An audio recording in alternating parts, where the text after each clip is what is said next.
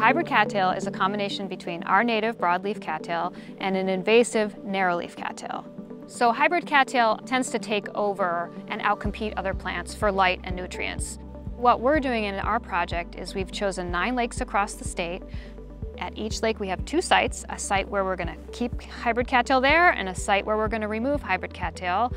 And then we're going to measure a whole bunch of different things at each of those sites. So we'll measure dissolved oxygen and temperature, plant community, and fish community to see if we see different things occurring in that cattail removal site.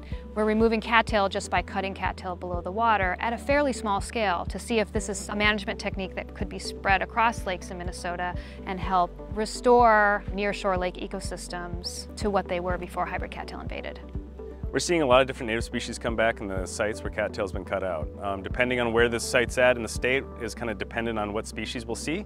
So we're seeing in the more northern sites a lot of wild rice coming back. Some of the more southern sites we're seeing a lot more pondweed, native water milfoils, floating leaf plants like duckweeds. We're seeing a lot of emergent plants, burr reeds, soft stem bulrush, hard stem bulrush, a lot of floating leaf plants. We're seeing a lot of white water lily, yellow water lily.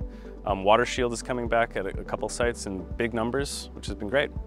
One of the consequences of hybrid cattail invading is there tends to be low oxygen in the water. Fish are very sensitive to this. So this is really the first study of its kind that's looking at how hybrid cattail affects fish communities on inland lakes in particular.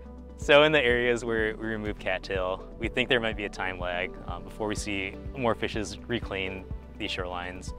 Although in this first year we're seeing a few new species, and those include darter species, so fishes that are related to perch and walleye, including Johnny and Iowa darters, as well as some minnow species, which are important food for our game fishes. We're not just removing cattails for cattail's sake because they're a nuisance for landowners. What's really important is removing cattails and allowing native plant communities to be restored, to grow back.